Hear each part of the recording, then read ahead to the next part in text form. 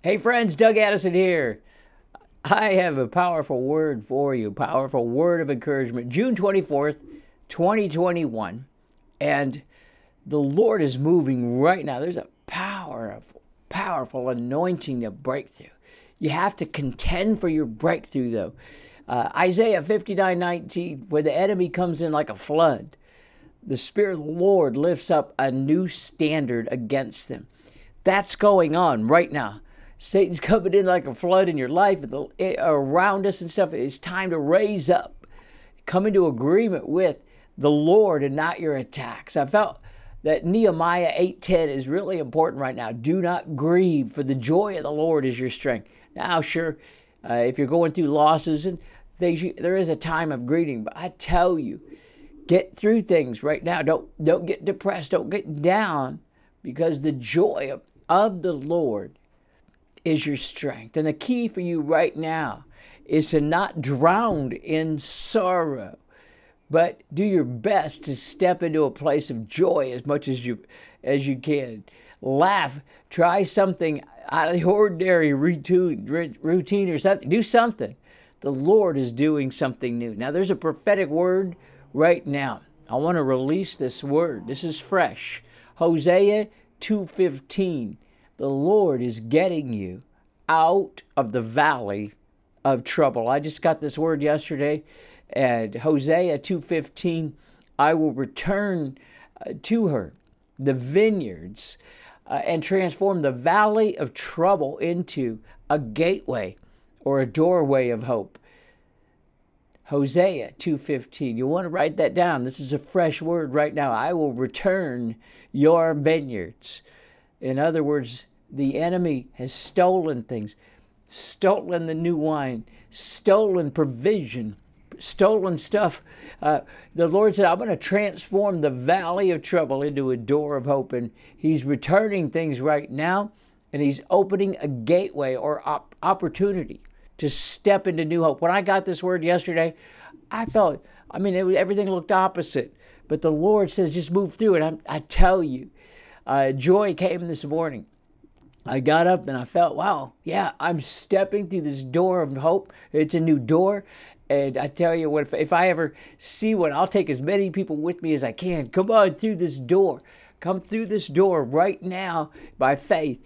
Romans 3, I think it's Romans 5, 3 through 5. This is the Passion Translation. It's really powerful. Even in times of trouble, when we still have a joyful confidence knowing that our pleasures, that's wrong. Sorry, let me just get that again. Even in times of trouble, we have a joyful confidence knowing that our pressures will develop into the patience and endurance. And patience and endurance will refine our character, and character will lead us back to hope. I'm so far into pleasures and the joy opening that it made me mess up on that. But there's something going on, verse 5. You'll want to get a hold of this right now, is Romans 5:5. And that is, the hope will never disappoint. I tell you, the Lord is doing something new. He is reviving you right now, but you got to get up and get out of that place and get out of the valley of trouble. Get out of the valley of trouble. Just walk forward. I want to encourage you to keep pressing on. Don't give up. Don't lose heart. The days of deliverance are here. This day is a day of your breakthrough. This word is a word of breakthrough for you. Today is a turning point in the spiritual realm. You can mark the calendar. You're going to see some changes start to happen. You do need to press in. Don't look back. Don't give up. Don't turn to the right or the left. The Lord's doing something new right now. So, Lord, I pray I'm going to release this over people. And I'm seeing something happening in the spiritual realm. Some people who have been trying to get a miracle or a breakthrough, there's something that's going to happen in the next 7 days. You're going to get some things together, and you might be mistaken and think it's just a coincidence. This is a God thing. There is a door opening right now. You'll want to watch. And I see in some people who have been struggling with what to do. I saw several people The Lord says that you need to update your resume. It's not ready. Your resume's not ready. You need to update your resume. Get ready, because He's going to open up a new opportunity. He's going to bring something. And with some people, this isn't everybody, but with some people, this new opportunity is going to open ministry opportunities, even though it's a work situation. I saw people who are about to change locations, and the Lord says, I'm going to move you. And I heard the Lord say, even the cows on the hill say move. There's something going on right now, because cows represent provision. And I'm seeing this right now. There's going to be a move. There are going to be moves that result in greater provision. Again, with any of these words, any prophetic word, you need to get confirmation. And the Lord is now opening up the heavens for revelation. Step under this rain. I tell you that it is a powerful thing. I still get, and I have to battle just as much as I'm having a good time here, but I don't care. The word of the Lord is real. And there is a shifting that's going to happen over the next couple of months, especially into September. We're going to be entering into the land in September. I heard the Lord just now when we were praying. I was praying to prophesy this, is that you need to anoint your land. Some of you have not taken your land, whether you own it or not. You need to stake it out. What I do is I use Deuteronomy 1:11. You can write D 1:11. It's Deuteronomy 11:11. So you could write D 11:11 on something or anything. I use Deuteronomy 11:11, and I put it on a little clothespin. I get 4 of them. I drive it in the stakes around my house, anywhere I am, or if I'm in an office.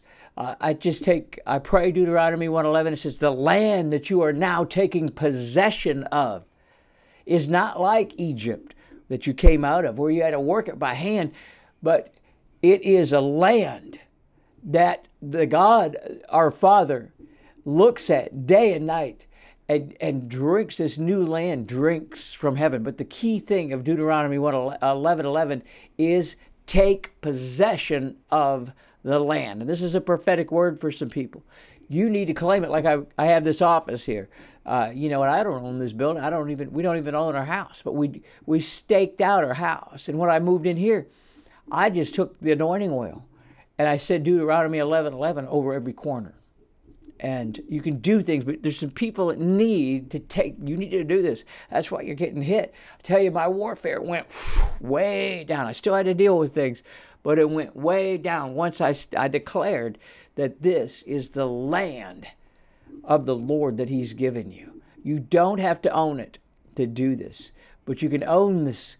The verses that we're talking about, you can own the word. He owns it. He owns everything. And I just release this word right now. I release the word of the doorway of hope and getting out of the valley of trouble. I release this. This is a powerful time. There might even be more to this coming. That word from Hosea 2:15. There's something more. I release the prophetic ministry that's going on right now. I release you out of the valley of trouble and into the joy that the Lord has. And the joy of the Lord is indeed your strength. In Jesus' name, amen. Well, you can still get my replay. If you haven't seen my really powerful training I did last week in preparing for your visitation, releasing the spirit of Elijah. Oh, it's a new level. Whether you're, whether you need a visitation, I go through how to have a visitation, plus how to get out of the orphan spirit. I believe that it's possibly that a lot of the church is operating in this. We're in a fatherless time. How to get out of the orphan spirit. Whether you need that for yourself or you need it as a ministry tool. You can use these new cutting edge prayers to help get you out of that. Just go to DougAddison.com/visitation. Hey, get ready.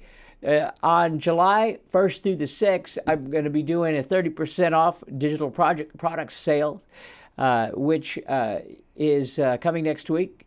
DougAddison.com/freedom. And it's going to be a powerful, powerful time. God bless you all. Be encouraged.